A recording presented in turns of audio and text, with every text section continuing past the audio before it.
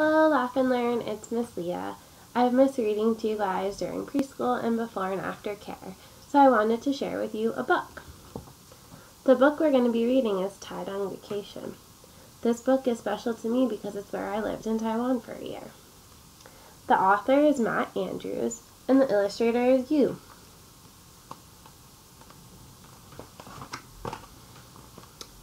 Hop on a train and pull out of the station. It's time to go on a Taitung vacation.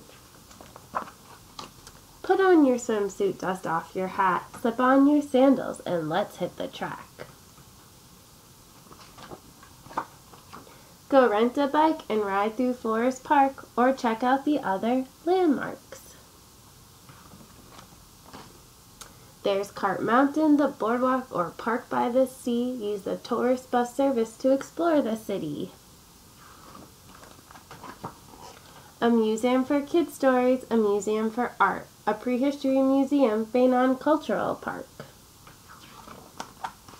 Why not drive up to Lulei, fly a hot air balloon, hike up mountains and rivers, and see the ranch at Chulu. Ride up the coast under the sun and blue sky, walk over the ferry bridge to Sanchiantai.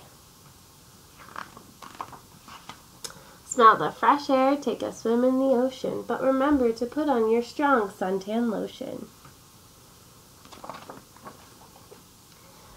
Soak up the Dulon cultural vibe, take a Green Island ferry and go spend a night. See the monkeys at Donghae, surf a wave at Jerzan, or relax in a natural Zherben hot spring.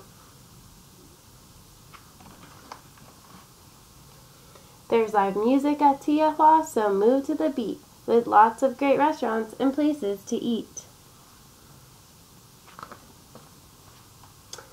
Enjoy dishes and snacks that make Taitung so special, Aboriginal rice dumplings or a sweet custard apple. And after you've finished exploring the sights, find a hotel or guest house and crash for the night. Head southeast, come relax, find a new exploration, because each day in Taitung feels like a vacation. Thank you for joining me to read one of my favorite books, and I challenge you guys to read a book at home.